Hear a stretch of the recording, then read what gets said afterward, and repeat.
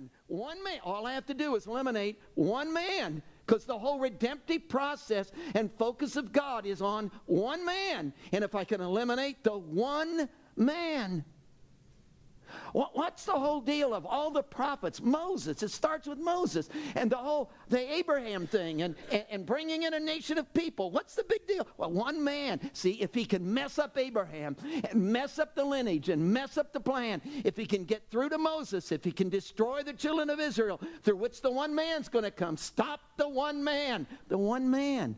See, the whole deal is the one man thing. Again, all the prophets, what's all the prophecies about? One man. Everybody's talking about one man. And Israel gets so messed up that they go into Babylonian captivity finally, and hey, the whole thing is over. There is no lineage. It's all down. The country is gone. Israel is dispersed.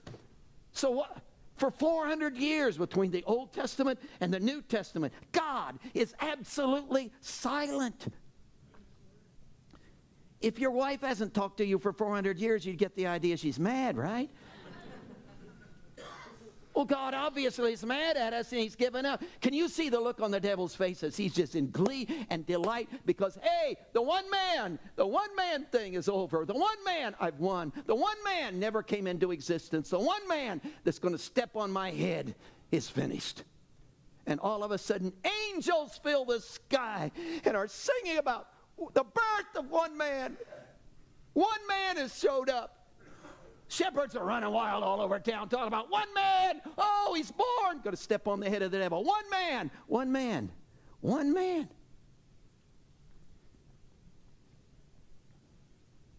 Wise men are bowing at the feet of. Herod the king is all upset about.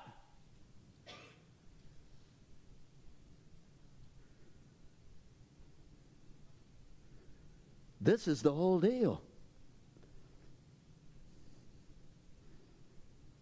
So baby boys are all killed in Jerusalem or in Bethlehem and the surrounding district. And the devil again wipes his hands and says, hey, I win. The one man, he's never going to grow up to be the man. I've finished him. And can you imagine 30 years of age, Jesus steps forward and announces his ministry and miracles begin to take place. And the devil, that's where the wilderness temptation took place. Because the devil's all bent out of shape. Whoa, one man. I thought I took one man. He's going to step on my head. One man. One man. That's the whole deal. One man. Plot. Plan, manipulate, get committees together, fight. Pharisees, Sadducees, Israel, crucify him. Got rid of the one man. 3 days later, oh, he's back. Stepping on my head. Woo! One man. Ascends to the right, one man. Coming back again, one man. See, the whole deal of salvation focuses on. So when the leadership of Israel says, come on, where do you get off? What's the core issue? What's the big deal? What's going down? Hey, we know it isn't suppers. We know it isn't miracles. We know it isn't theology. What's the big deal here? Peter stands forth and says, thank you. Somebody's listening. Oh, praise the Lord. Woo. One man. One man. One man. That's phenomenal. In fact, in verse 12 he says, nor is there salvation in any other man.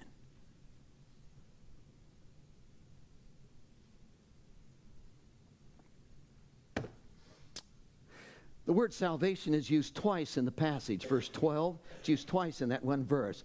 There's two independent statements. Nor is there salvation in any other. Then he turns around and says, on the other hand, for there is no other name under heaven given among men by which we must be saved. So you got two completely independent, stand on their own statements, both saying the same thing. Salvation, the word salvation is used in each one of them. In the first one, it's used as a noun. Nor is there salvation. In the second statement, it's used as a verb. For there is no other name under heaven given among men by which we must be saved. Noun, verb. The Greek word is sozo. It literally is used 54 times in the New Testament. 14 times it's used for the deliverance from disease and demonic possession. 20 times it's used for personal peril, where you're threatened with the issue of death. 20 times it's used for spiritual deliverance, where the very damnation and ruin of all of sin that comes upon the life is suddenly just removed from your existence, and you enter into salvation. What a word.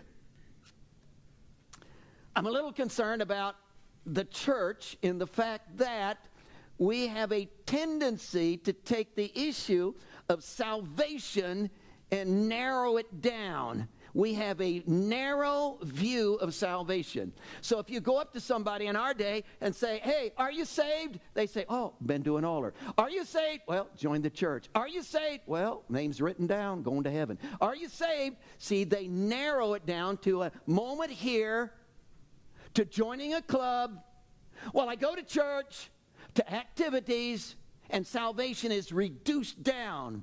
What I'd like for you to get a hold of today, one thing I'd like for you to get a hold of today, is the expanded view of the Scriptures concerning salvation. See, the Scriptures, when it says saved, when it says salvation, in our passage, for instance, it's not isolating it to a moment in time, not isolating it to a period, an experience at an altar. It is a larger view. In fact, it takes in the whole dynamic movement of God in your life. For instance, the lame beggar is saved. What do you mean? Start reading the Bible? No. Went and made a sacrifice? No. What happened to the boy? An encounter with the Savior that literally invaded his life. And in the invasion of his life by the person of Jesus, there was a pushing back, a removal of, a cleansing, whatever your word is good for you. He literally moved back, removed from all the destruction, what that was going on in relationship to the binding grip of sin in the man's life, and liberated him so that emotionally, mentally, physically, he was saved. So it wasn't some narrow thing about fire escape, getting out of hell. It wasn't some narrow thing about, oh, now I've been forgiven. It wasn't a narrow thing about, well, okay, now my salvation is secure. It was an intimacy of relationship whereby God literally invaded the demonic territory, which was the true for every miracle Jesus did.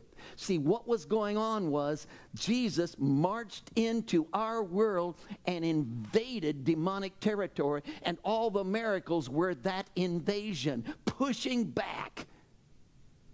Oh, can you imagine Jesus marching into your world, your life, and just pushing back? Oh.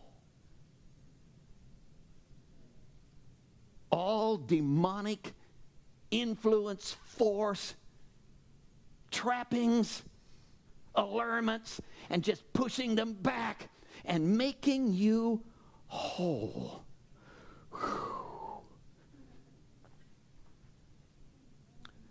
Who wouldn't want that? Amen. Amen. Salvation. Salvation. And it wasn't something that happened. Yeah, I had a miracle 5 days ago. Wasn't that. The lame beggar that's been healed isn't saying that. It was happening. Peter, in fact, in his message says, it's happening now. This man stands here now in this same salvation. So it is literally an experience of a moving flow of the presence of God within the human life that literally continually does something. If we confess our sins, he is faithful and just to forgive us our sins and cleanse us. Do you know the word cleansing there is in the continual process word?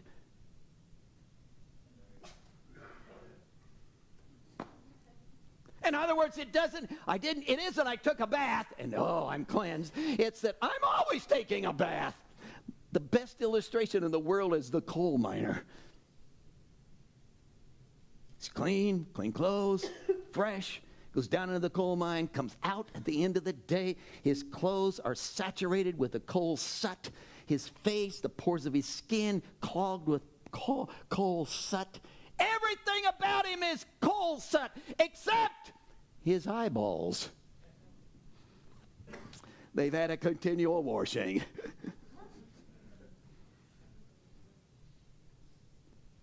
That's the idea he uses for salvation. That there is something going on in my life that is just continually, God is just continually washing me, cleansing me, saving me. I'm in the constant state of, in fact, the proper language would probably not be I have been saved. It's probably I am being saved, because somehow it's just happening in my life. He's invaded me. Salvation. What a big deal. Now, the one hindrance to salvation is what? Sin. But again, see, we narrow it. We narrow it. We narrow the concept. Oh, I don't sin. Why? Because I don't lie. Well, maybe you don't lie, but you could still live in sin.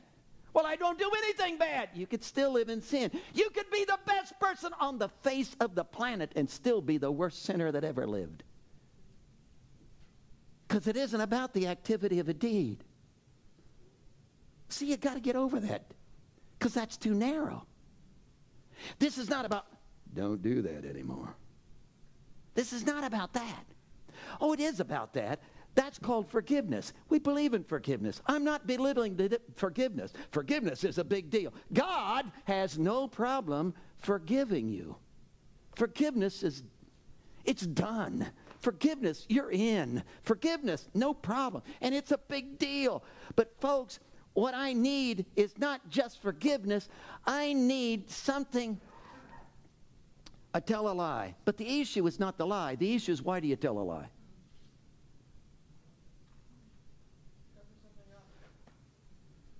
Why do I cover something up? Did you feel bad about it? Why do I feel bad about it? Did you know it's wrong? Why do I know it's wrong? See, it all goes back to this motive thing. See, I tell a lie to protect me.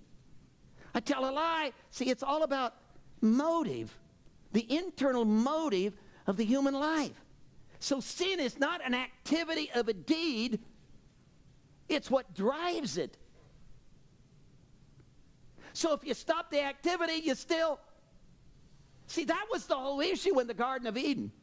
Well, they picked the fruit. So, come on, we've said this before. Why didn't God just come over and say, oh, brother, you guys blew it, you ate the apple. Forevermore. I didn't want those apples off that tree. Okay, hey, here's what I'm going to do. I'm going to recreate the apple. Zap. Okay, the apple's back on the tree. I'm going to act like it didn't happen. But see, they aren't the same inside. That's the problem. It isn't that they did this, and you could forgive that, but they aren't the same inside. The nature has changed. So there's not only a deed of sin, there is a nature of sin. So guys, do you understand? You're not just fighting about, oh, I'm trying to do the right thing. I want to do the right thing. See, you're not just fighting against the temptation of wrong things. What we're fighting about is all this internal nature that wants to do the wrong thing. Oh, let me give you good news today. Do you understand? Salvation encompasses not only the forgiveness of the sin, but the deliverance from the very desire to do the sin. My dad told me, he was just a teenager, knelt at an altar, and they wrapped their arms around him, of course, prayed for him and beat him on the back and said, George, give your life to Christ. And he looked at him and said, well, there's a problem with that. What's the problem? Well, all the things you guys like, I don't like. See, you guys like church. I think church is boring. You guys read the Bible. I don't understand it. You guys pray. I don't, talking to the air. See, all the stuff you guys like, I don't like. And all the stuff you guys don't like, I like it.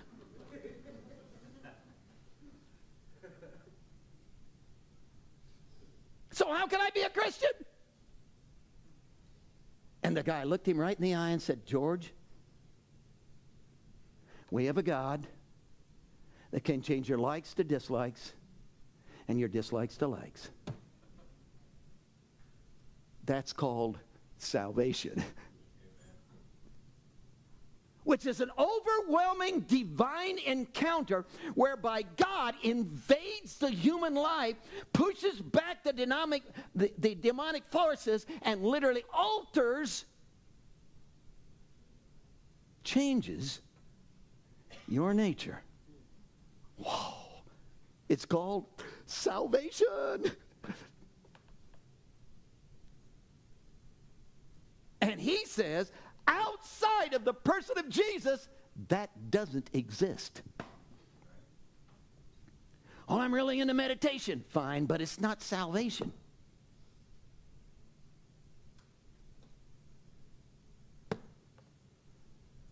Salvation. Salvation. Let me give you a couple of handles on this. Number one, salvation, therefore, is a person. Come on, that's simple. We've already said that. If the Bible is all about salvation, no, wait a minute. The Bible's all about Jesus. Oh, Jesus is salvation. See, that was the Christmas message.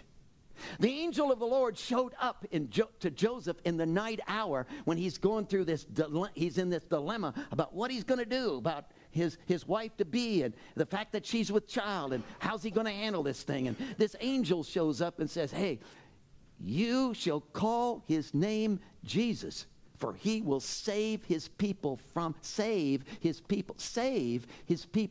their sins. Again, why would we call his name Jesus? Because Jesus means Yahweh saves. So that's why we're calling him, because he is the Savior, and salvation is contained within him. Now, come on. We've emphasized this before, but some of you still haven't gotten it. I want you to go from the fact that Jesus gives me salvation to he is salvation, which is different. See, it's one thing for me to give, it's one thing for me to be. So Jesus doesn't give you anything. He doesn't come and save you in the fact that he carries salvation in his hip pocket. He did not go into a laboratory and invent a pill called salvation and distributes it, and as long as you take the pills, you are high on salvation. Again, as we said last Sunday, he's not the pizza delivery man. The salvation pizza delivery man who comes to your door. Here's the salvation pizza. I gather with my family. We all eat salvation pizza while he goes to other places in the community delivering salvation pizza. That's not what he's talking about. Salvation exists in a person. And that makes it not rules accomplished. That makes it not things you do. That makes it not activities to perform. That makes it, ladies and gentlemen, relationship.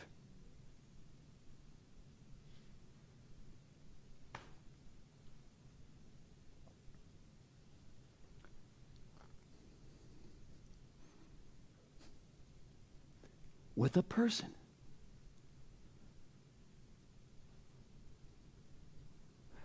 How you and Jesus doing?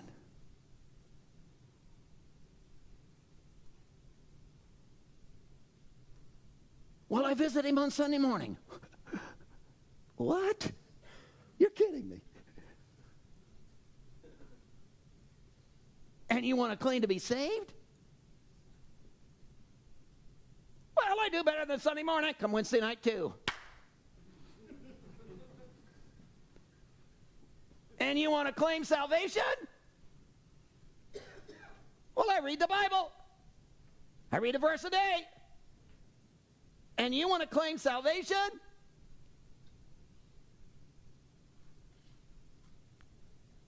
Well, I put $50 in the offering. That'll probably work.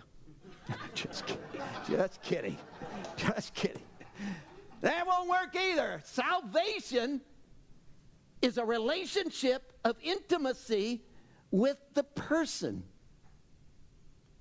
It's really interesting when you go back to the Old Testament, you get this boundary language, which spills into this passage. See, this is boundary language. Salvation is found within the boundaries of relationship with Jesus. Now, in the Old Testament, they called it covenant.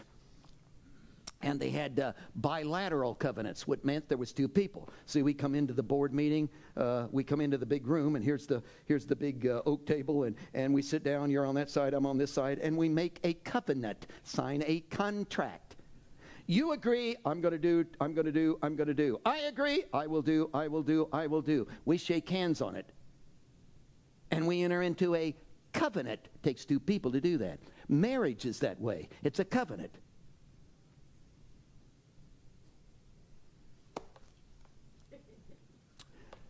God came, think this through. God came and said, I'm going to have a covenant.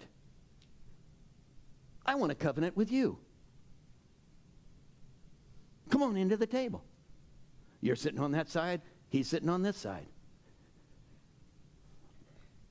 What are you going to contribute? My good looks. Well, good luck on that one. You haven't looked in the mirror lately.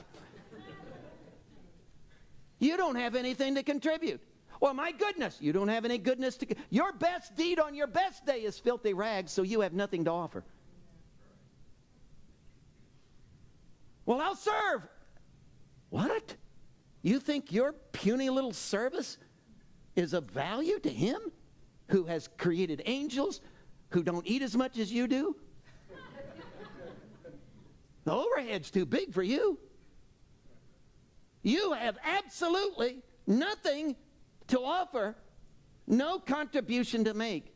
So you know what God said? We're not going to have a bilateral covenant where there's two people. You contribute, I contribute. We're going to have a unilateral covenant, and I will do it all. You don't have to do anything. All you need to do is stay within the boundaries of the covenant. Well, what's the boundaries of the covenant? Old Testament. Boundaries of the covenant was the law. Stay within the boundaries of the law. Suppose God came and said, oh, Tennessee, the state of Tennessee. Oh, I love the state of Tennessee. I'm going to take all my blessings, benefits, salvation, I'm going to take it all and put my presence and all my blessing and salvation in the state of Tennessee. You don't have to do anything. Just live in Tennessee. This is not too far-fetched, is it? Live in Tennessee, because here's where all the blessings of God are. Stay within the boundaries of Tennessee. You'll be okay. And what do? You go to Kentucky.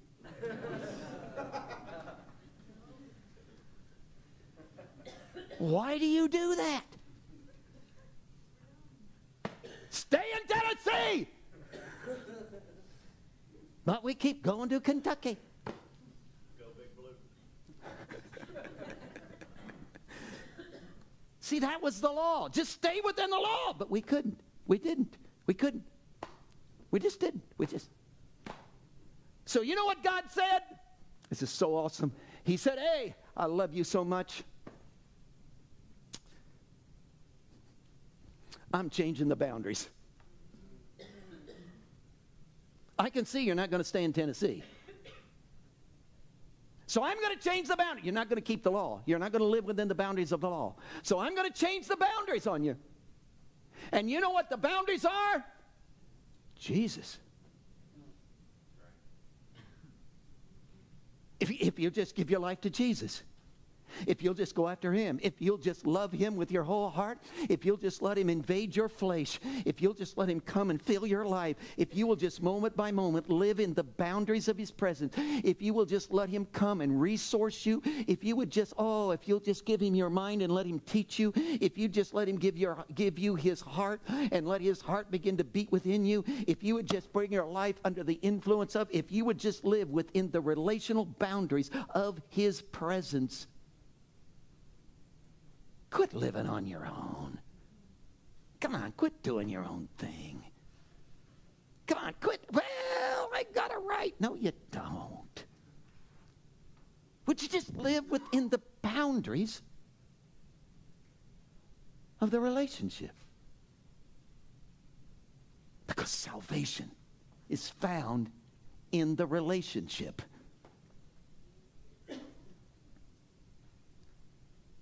Come on, that's not hard, guys. See, that's something. And if you say, well, I have to do something, well, why?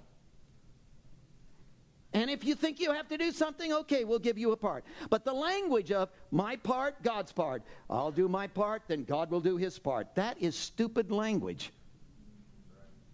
I'll do my part, and then God will do his part. Well, why isn't God doing his part? Well, I haven't done my part. Well, what is my part? I don't even know. And if I could figure out what it was, I couldn't do it.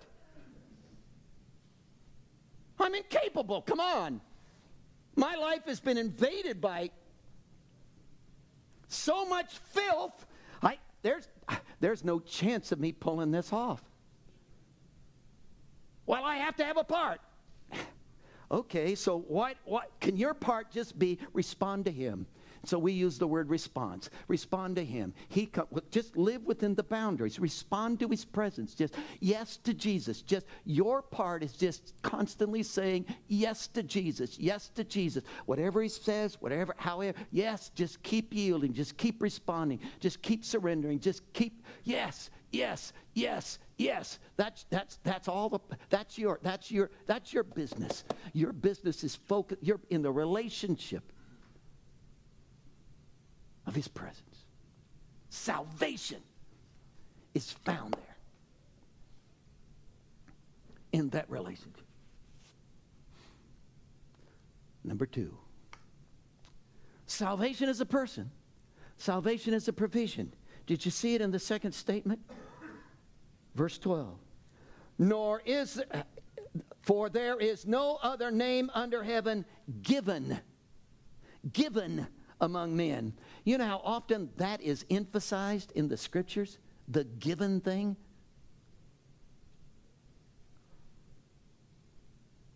A gift. It means exactly what you think it means.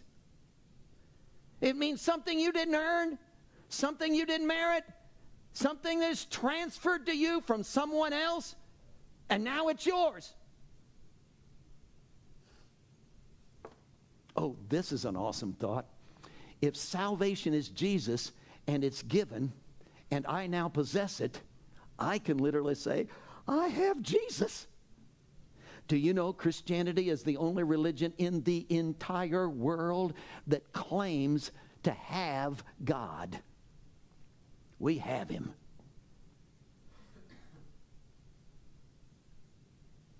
That consistently, constantly through the scriptures, there is this long list of stuff that we, because of his presence, have. I have life. I have peace. I have purity. I have holiness. I have wisdom. I have God. I have everlasting life. I have eternal living.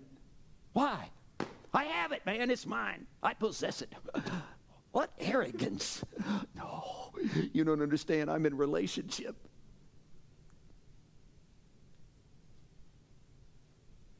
I belong to him. But friend, he belongs to me. Now again, as we said before, the devil you never have the devil. He has you. I know, we talk about demon possession, which would indicate we have. But we don't have in the terms of have. He has us. Well, if I can't have the devil, you can't have him. You can be possessed by him, but not have him. He has you, but you don't have him. How on earth could I have the omniscient, sovereign God? He gives himself to you. The devil never gives himself to you. It's a gift.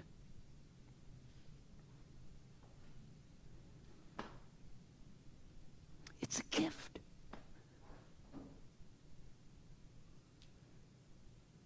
The wages of sin is death. The gift of God is eternal life. By grace you're saved, that not of yourselves, not of works, lest any man should boast. For it is a gift. A gift. A gift. A gift of God. Therefore, if salvation is contained within the person of Jesus, and he gives himself to you, there is nothing, how do you say this? Nothing outside of that. It's never Jesus plus.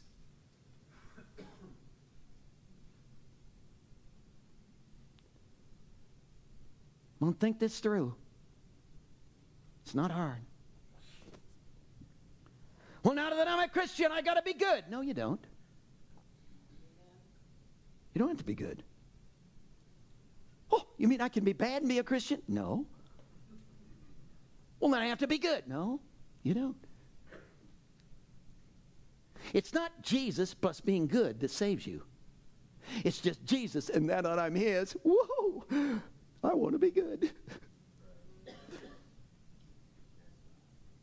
Because that's him.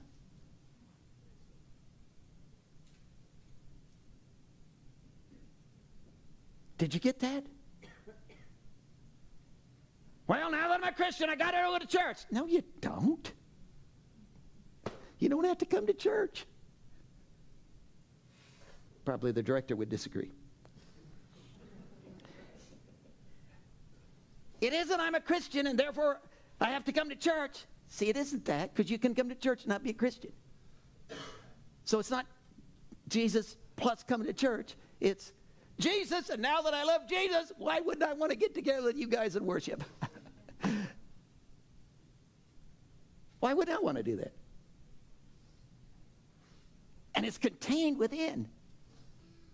See, everything you're looking for was within the boundaries of relationship with this gift. This gift. This gift. This gift. Number 3, salvation is a person, according to the passage, nor is there salvation in any other. It's a person. Salvation is a provision, for there is no other name under heaven given among men. And salvation is a passion.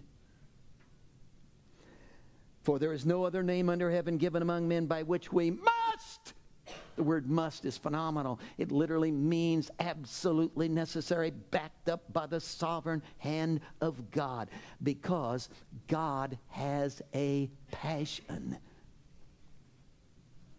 Come on, that is so biblical. I mean, everywhere you go, you get this throbbing, beating heart of God that passionately wants to give to you the person.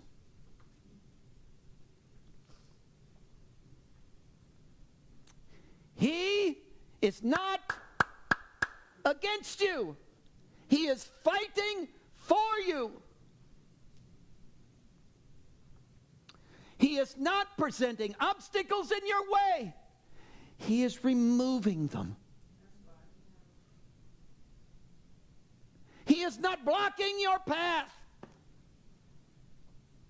He is embracing you and pulling you to himself. He is not holding you at arm's length. He is drawing you with the very passion of his desires.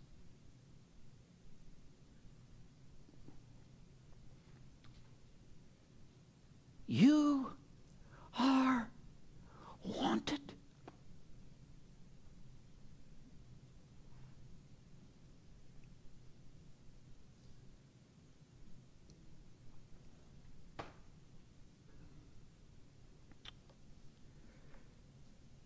Jesus,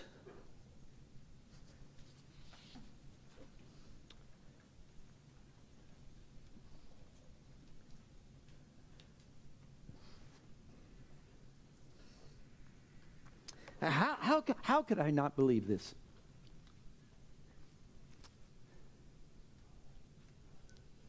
All the experience of my life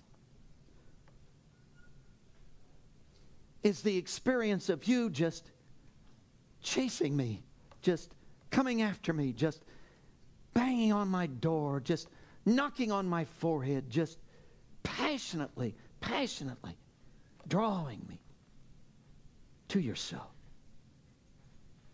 How could I not believe this?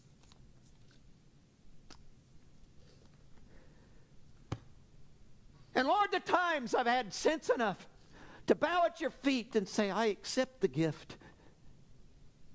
The flood of your overwhelming, amazing invasion in my life. The reality of your love that just swept me off my feet. The wonder of your embrace and the fact that you drew me so close and there was a sense of security and safety in your presence. See, it all tells me this is true.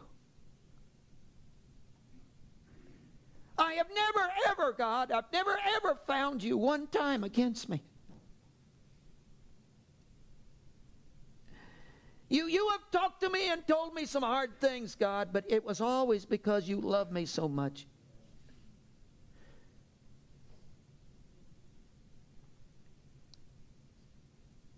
And I have seen your wrath. I have seen your wrath. I saw it on a cross. I saw how much you hated sin. I see how much you hate what destroys me. I see how much you despise everything that undermines my relationship with you and what you built me to be and my destiny. I see everything. I see your hate. I see that you hate everything that's against me. And at the same time that I see your hate and I see your amazing love that just will not let me go. Oh God, in this hour, would you take us from where we are, from the worst of us to the best of us? Would you take us from the one who knows you in intimacy and oneness to the one who doesn't know you at all? And would you somehow invade us anew and afresh? Would you somehow bring us back into a full-fold focus on who you are and who you want us to be in you? Would you bring us back, if we've been tiptoeing towards the border, the boundaries, almost going to Kentucky, would you bring us back? to the throbbing heart of your being.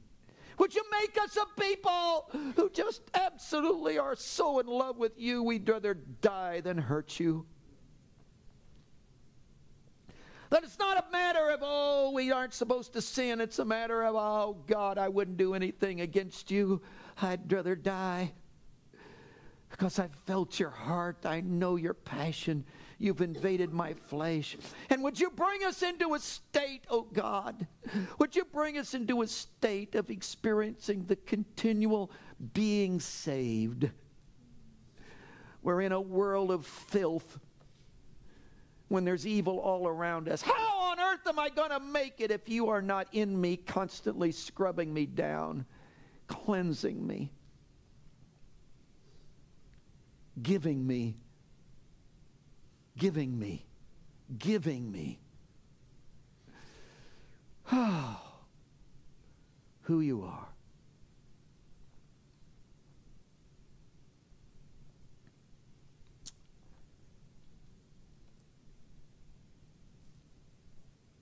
Heads are bowed.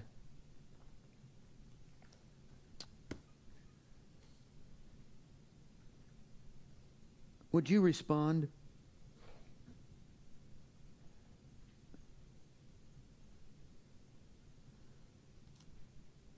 Would you just respond? Would you just, yes, okay, God?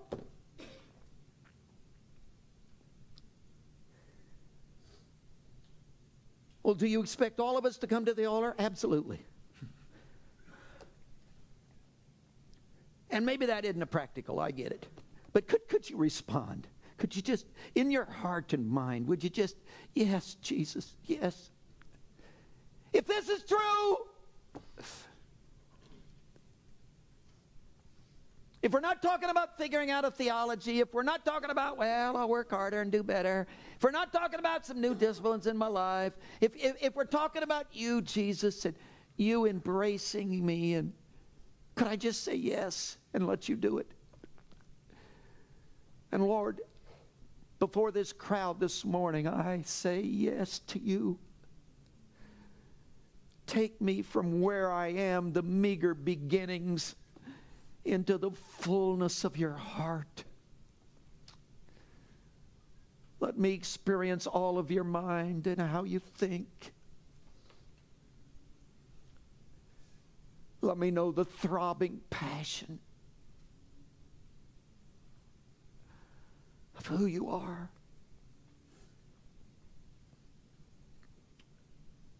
I say yes. I say yes to you, whatever that means, whatever that does in me, whatever that changes. God, whatever drops off, whatever comes on, it's all okay. You can change my personality, God. Anything you want to do, man, I'm in. Yes, yes, yes, yes, God. Yes, Jesus. Yes, Holy Spirit. Yes, Trinity God. Bring me into the heart of who you are. Save me in all of its fullness. Save me.